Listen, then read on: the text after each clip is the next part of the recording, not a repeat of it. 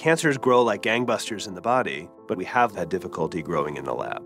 We need laboratory models that capture the complexity of cancer. One person's lung cancer is different from another person's, so we actually need models that represent each genetic subtype of lung cancer, for example. What comes along with those models is genomic information and clinical information, and this has a profound impact on the way that these models can be used.